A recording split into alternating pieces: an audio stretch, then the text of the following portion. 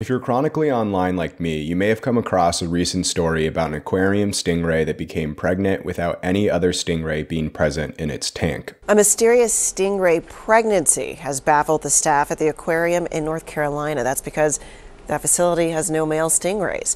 Scientists have offered two possible explanations. The stingray, named Charlotte, may have been impregnated by a shark in her tank, or she's going through a very rare process where her eggs developed on their own without fertilization, essentially creating a clone of the mother. This stingray named Charlotte seems to have baffled scientists with her miraculous pregnancy. Some of the public have speculated that Charlotte may have been impregnated by the only other probable mate in her tank, a small shark. The real answer is, unfortunately, not a shark-stingray hybrid. It is, however, just as strange. This is the story of how Charlotte the stingray impregnated herself. Before getting into the details of self-impregnation, I wanted to clarify why a shark-stingray hybrid is extremely unlikely. That idea is like a wolf and a lion mating, which, considering one is a dog and the other a cat, is pretty inconceivable. A shark and stingray mating would actually be even more unbelievable than that. The last common ancestor of cats and dogs lived around 45 million years ago, while sharks and stingrays diverged around 300 million years ago. So, despite speculation of a crazy hybrid species, that's not the likely answer. So how did Charlotte get pregnant? In one word, parthenogenesis. Parthenogenesis, literally meaning virgin creation in Greek, is an asexual reproduction in which a female can produce an embryo without fertilizing an egg with sperm. Sexual reproduction, typical to humans, stingrays, and other animals, requires an egg cell and a sperm cell. Each provides half the genetic information necessary to create a living organism. The question then is, how does a mother reproduce without the sperm cell? Bear with me here, I'm quickly going to cover some reproductive biology. Apologies to those like me who struggled to learn about it in school. See, ovaries produce eggs through a complex process called meiosis, where cells replicate, reorganize, and separate. These eggs contain only half the mother's chromosomes, with one copy of each chromosome. There are byproducts of meiosis called polar bodies. In animals that undergo parthenogenesis, there is a process called automixis, where these polar bodies merge with an egg to create an offspring. This shuffles the mother's genes so that the offspring is similar but not quite a clone of the mother. For most organisms that reproduce through automixis, the offspring typically gain two X chromosomes from their mother. Two X chromosomes give rise to only female offspring. What makes Charlotte's parthenogenesis so rare? Well, it's never been observed in her species of round stingrays. In fact, it's rarely observed at all in most animals. There have been some notable cases, but they are hard to prove in the wild. The process is typically observed with captive animals, since there's usually proof that they have not interacted with a male mate. These examples include a zebra shark, a python, and a Komodo dragon. Parthenogenesis has been observed in more than 80 vertebrate species, about half of which are fish or lizards, but it's rare in bigger species. Despite its rarity in complex creatures, parthenogenesis is not an uncommon occurrence on Earth. In fact, animals have reproduced that way for millions of years. It's just usually the smaller, simpler creatures that do. For more advanced animals like vertebrates, scientists think that the ability to reproduce asexually came about as a last-ditch effort for species facing adverse conditions. That might explain why parthenogenesis is possible in so many desert and island species. If parthenogenesis is a lifeline for a species, why is it not a more common reproduction method for bigger species? It's a fair question, but think about the dangers of inbreeding. An offspring created via parthenogenesis is genetically really similar to its parent. If that occurs repeatedly over many generations across many members of a community, then their genetic diversity would be very low. And low genetic diversity makes the population more at risk of disease and external pressures from the environment. Unsurprisingly, scientists have observed that species that reproduce via parthenogenesis frequently die out from disease, parasitism, or changes in habitat. This explains why it's not the typical reproductive method for most complex species. That's also not to suggest that all complex species are capable. Humans, or no mammals for that matter, can reproduce via parthenogenesis because, unlike simpler organisms, mammals rely on a process called genomic imprinting, which again, bear with the biology here, is a process where the genes from the mom and from the dad are labeled. This means that certain genes are switched on or off depending on the contributing parent. If there were only a single parent, some genes would fail to activate altogether, making viable offspring impossible. So what's the status of Charlotte? She's due any day as of the posting of this video and will likely give birth to multiple very small babies. Normal stingray births are weird too, since the female can mate with multiple males and give birth to multiple offspring belonging to different fathers at once. Nature's pretty weird, but at least Charlotte's mystery seems to have been solved, even if scientists still don't really understand what compels parthenogenesis to happen.